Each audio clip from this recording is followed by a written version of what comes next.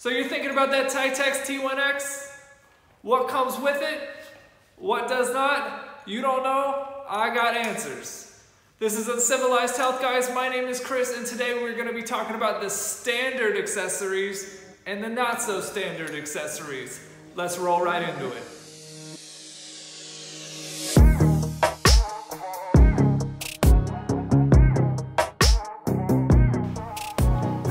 Alright guys, well I don't want to be in your way. I want you to be actually able to see everything on the accessory rack, so I think the best thing to do is for me to be down here. But starting off, this is going to be one of your main pads. Up here you're going to be using this mainly as a seat for whether it's on the bench or whether it's on the back for, you know, like leg curls or something like that. So you'll see that piece of equipment a lot. It is a little bit heavy getting it on and off, so just be careful, and sometimes, you know, someone who's lighter in stature might need a little bit of help taking it on and off. So this is one thing to keep in mind there. Right down here, this is going to be like for your leg curls and things of that nature. You've seen that as well. You do have things like for your lat pull down, knee support over here. This is just a seat that you've seen probably on the fly station.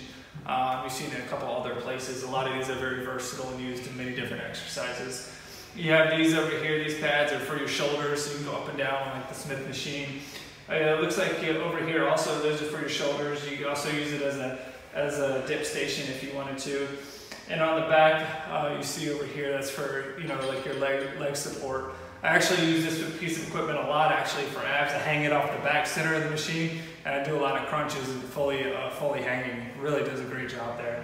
And the last pad that you're gonna see, guys, is actually over here on the back of the fly station. That's just for your back support, so you're not resting on metal when you're going backwards or forward. So that covers the pads. Let's take a look at actually some of the handles and stuff that comes with it. Alright guys, well I just wanted to put everything laid out on the floor so we can get through this quickly and efficiently, so you can see everything that's coming standard here in terms of handles. So moving left to right across the screen, I just wanted to show you the angled bicep and tricep bar and the straight version of that, which the straight version also used for rowing and also rotates with you as you do your curls, so those are very great. You have your close grip lat pull down back bar, you use that a lot. Your Smith machine handles, use that for everything from bench to deadlift to you name it. That's what those will be used for on the Smith machine. You have your multi-purpose handles there at the top that you're going to use, whether it's for hand support or maybe actually support for one of the other attachments that you may consider. At the bottom you have two cable crossovers, whether it's for upper or lowers. You're going to get two of those. You're going to have 2 foot plates, obviously, for your leg press, so there you go. Safety support, you're going to be doing any free weights, you're going to be really happy you have those so you don't hurt yourself. You have another weight support bar for additional weight plates, so whether you're wanting to add a load onto those leg presses or you want to do some leg curls, that's where that attachment is going to go. And then finally we have some pull-up bars and some dip bars over there on the right side of the screen. You're going to be utilizing those probably most every day that you come out here. So those bars all the way to the right, the dip bars, you're going to be seeing a lot of use, whether it's for that or for using on the Smith machine or just whatever. I mean, there really is, they utilize this across the Tytax T1-X in a lot of different exercises. Alright guys, we have 2 pieces of equipment that we're going to be using quite a lot, and this is the Smith machine bar. If you're a fan of the Smith machine, maybe you're not, but if you are, the handles that go on each side, this actually connects to them, so you actually have one bar. So you can do everything from, you know, shoulder work to bench press. So that's what that's for. And here's your lat pull down bar. This thing is solid metal, guys. Really, all of these accessories and handles are really top notch, so don't worry about that at all. But it's going to be stored up here as well. I just put these in the video. You get 4 safety clips, you know, safety first if you have kids. I know mine, for example, like to play with the weights, and I clip these on whenever I can just to make sure that they don't fall.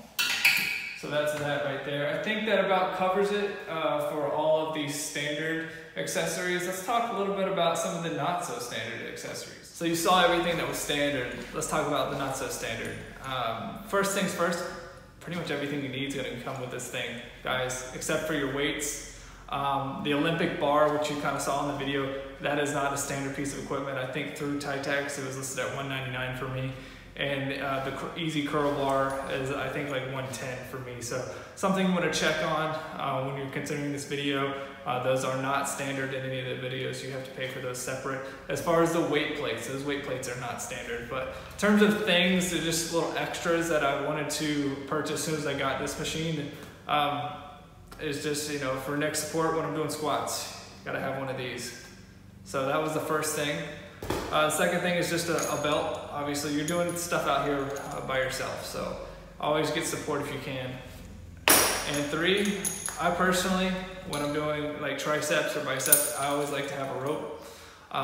So I got one of these off of Amazon. If you want a link to any of those 3, you can find it down below. I like personally the red and black. I just went with the machine, looked good, and relatively inexpensive. I think it was like 15-20 bucks max. So there's 2 different sizes of them. But outside of that, pretty much guys, everything that you will need for this machine is you're gonna have. So most likely you probably already have some weight plates at home. If not, you know where to get them. So one thing about the weight plates, guys, they are not the standard size. Now they do have the standard like hole to put them on to utilize the machine. It's a 2-inch diameter hole, but the weight plates are slightly smaller, a little bit thicker.